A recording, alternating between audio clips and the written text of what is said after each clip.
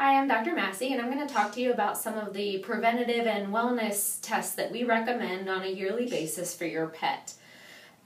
Birds and small mammals are prey animals, so they oftentimes do not show signs of illness until it's more severe. Out in the wild, these animals will go on and pretend that they're feeling fine because they don't want predators to pick them out of a flock of birds or a group of rabbits and identify them as the ill animal so that they don't get picked off earlier and they can maintain their status in their flock or their herd.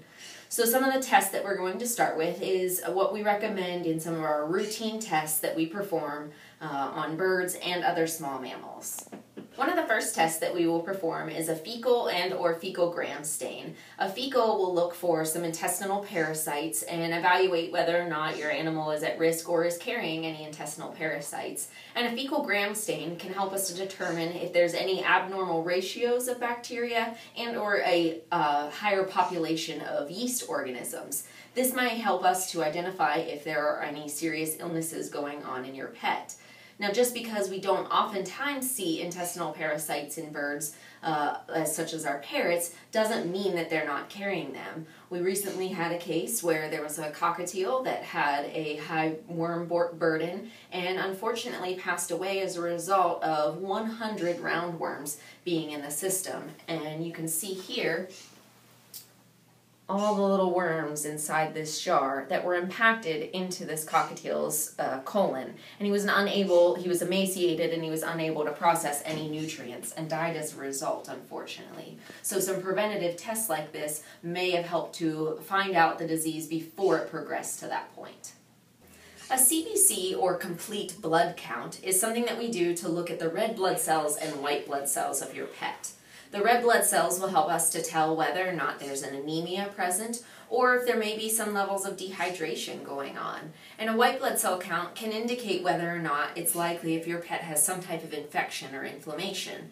We typically will take some blood, a small amount of blood for this procedure, and we will put them in small tubes such as these and spin them down in order to get a complete blood count, and we will look at slides and determine as far as whether or not there are elevated or normal white blood cells. A chemistry is a blood test that we use to evaluate organ system function of the livers, kidneys, as well as picking up calcium and glucose levels to determine the health of your bird. What we typically will do is we will fill a small tube with blood and we will spin it down and separate the red blood cells from the serum, and we will use that in order to determine what is going on with your pet.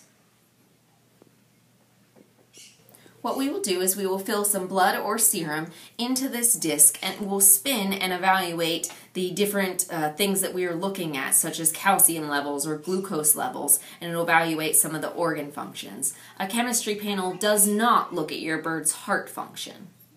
Another test that we may recommend would be a culture. A culture is what we use.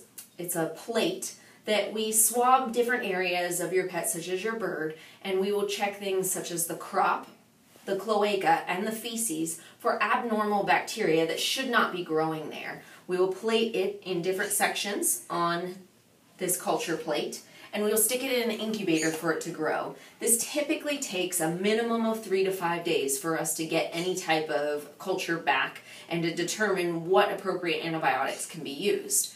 Now, when there is something growing on the culture, it will typically look something like this, where you can see that there are some bacteria growing on this culture and some yeast growing on this culture as well.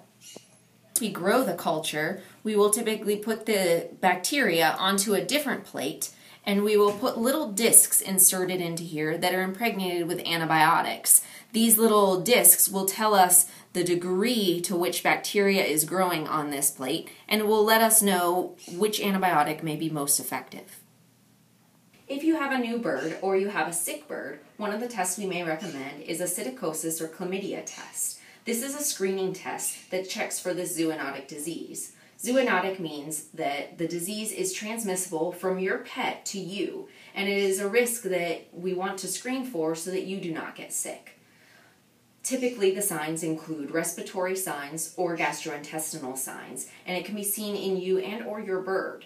So what we will typically do is take a blood sample and we will run that and send out a serology test. It checks for antibodies. This does not mean that your pet is definitively infected, but it does mean that your pet has been exposed. Certain factors such as illness in your bird, where you purchased the bird or how long you've had it, or risks of exposure, for example, if your bird escaped and became in contact with wild birds, will indicate to us whether or not we should treat for this disease. If your bird does test positive for antibodies, a swab test can be performed to see if your bird is shedding the organism currently. This will check to find out whether or not the disease is potentially transmissible to you at that time.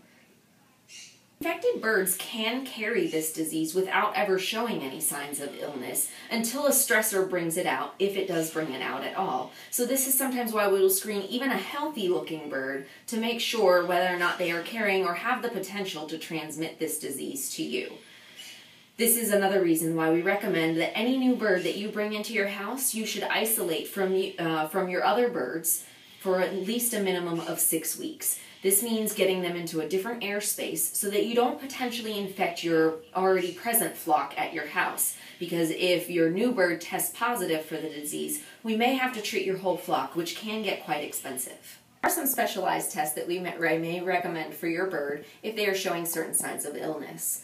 A bile acids test will check liver function. This will help to determine what is the best treatment for your bird if they are showing signs of liver disease. A lipoprotein panel will look at cholesterol, triglycerides, HDL, and LDL to determine what type of nutritional considerations we must take into account for your pet, as well as their risk of developing heart disease.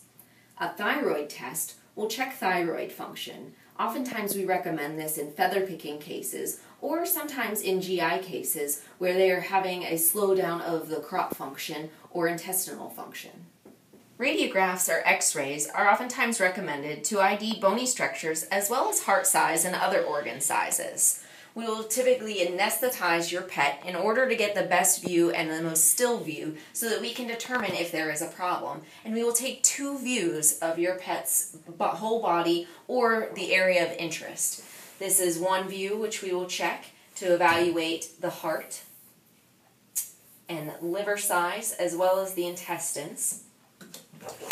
And then we will take a side view to evaluate it in another way. A barium series may be recommended if a problem is seen, and it will help for us to delineate if it is gastrointestinal in origin or extra gastrointestinal in origin, such as the liver, kidney, or reproductive tract. In this barium series, you will see the highlighted white contrast material that's in the crop as well as this enlarged proventriculus, or the stomach. We will take a series of these views in order to help highlight different views of the intestinal tract. So this was a view that was taken several hours later where the barium has now passed into the intestines, so it highlights the intestines and we can see if there's any problems. Last but not least, one of the other common tests that we will recommend is an ultrasound. An ultrasound is typically recommended when we're evaluating for heart disease and to determine the function of the heart. While on an x-ray we can see and determine the size and make suggestions on whether or not the likelihood of heart disease, an ultrasound will give us a 3D view into the heart and the workings of the valves, which you cannot see on an x-ray. Another reason to perform an ultrasound would be to evaluate any additional masses that are found on palpation, such as a mass in the stomach or the belly. That's an overview of some of the recommended tests that we will recommend for your pet as far as an annual basis or wellness check, or if your pet is sick. This again will help us to prevent or determine causes of disease in your animal and help us to treat appropriately. Thank you for tuning in, and if you have any questions, please feel free to give us a call and talk to our receptionist and set up an appointment. Thank you.